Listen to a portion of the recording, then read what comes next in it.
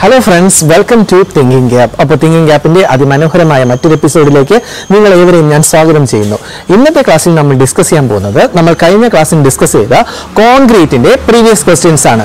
നമുക്ക് എല്ലാവർക്കും തന്നെ അറിയാം, നമ്മൾ എത്ര തിയറി പഠിച്ചാലും ആ ടൈപ്പ് എങ്ങനെ ചോദിക്കുന്നു എന്ന് മനസ്സിലാക്കി നമ്മൾ പഠിച്ചു കഴിഞ്ഞു കഴിഞ്ഞാൽ വളരെ ഈസി ആയിട്ട് നമുക്ക് PSC എക്സാംസ് ക്രാക്ക് ചെയ്യാൻ പറ്റും. സോ ആ തിയറി നിങ്ങൾ നോക്കുക, എന്നിട്ട് ഇന്നത്തെ ഈ പ്രീവിയസ് ക്വസ്റ്റ്യൻ കാണുക. നമുക്ക് അധികം സമയം വേണ്ട, നേരെ ക്ലാസ്സിലേക്ക് പോവാം.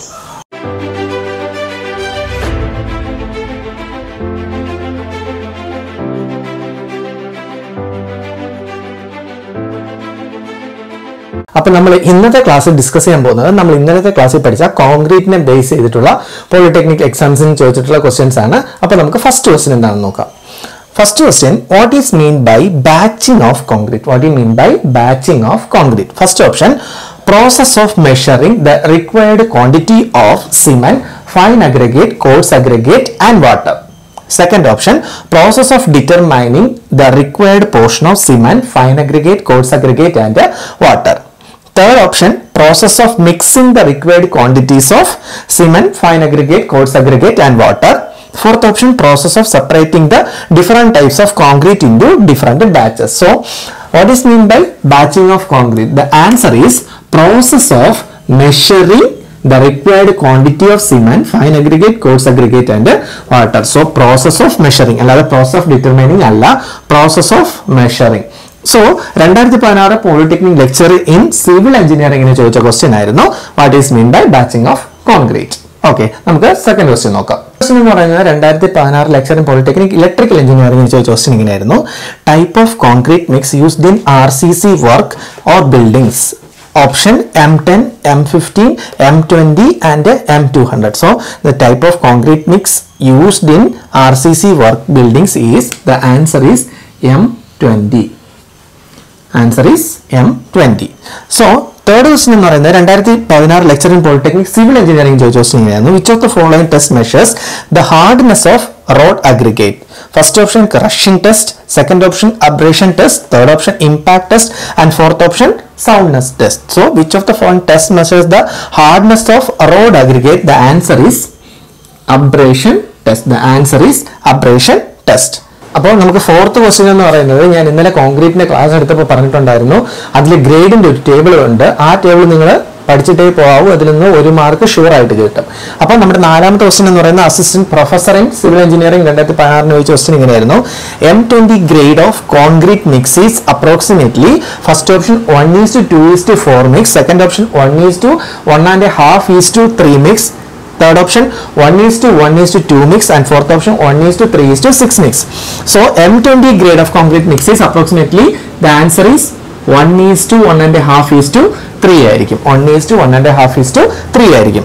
നെക്സ്റ്റ് ക്വസ്റ്റ്യൻ എന്ന് പറയുന്നത് അസിസ്റ്റന്റ് എഞ്ചിനീയർ കേരള വാട്ടർ അതോറിറ്റിയിൽ ചോദിച്ച ക്വസ്റ്റ്യൻ ഇങ്ങനെയായിരുന്നു. How much initial slump is required for A concrete mix to B fluidized by plasticizers or super plasticizers? Option 2 to 3 cm, 2 to 3 mm, 5 cm, 10 mm.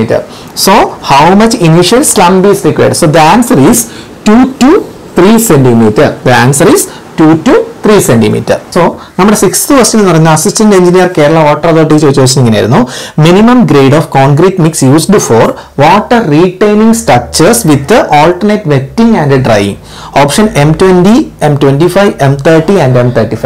So, minimum grade of concrete mix is M30. The answer is M30. Next question, assistant engineer civil LSG 2015 ചോദിച്ച question ഇങ്ങനെയായിരുന്നു. What is determined by conducting an abrasion test? What is determined by conducting an abrasion test? Option aggregate crushing value. Second option toughness. Third option hardness and fourth option soundness. So, what is determined by conducting an abrasion test? The answer is hardness. The answer is hardness.